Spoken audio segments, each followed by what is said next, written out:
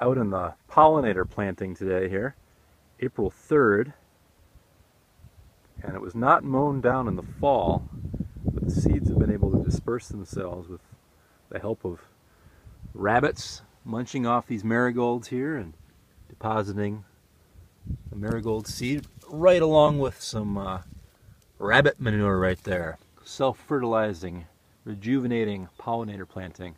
Multiple species, perennial annual mix. This is bee habitat and bird habitat and school bus habitat. I encourage everyone, no matter what your main business is in a farm, what your crop is, put in a little bit of a pollinator planting. Cut flowers, honey, profit, habitat. Grant Schultz, Versaland.com. Talk soon.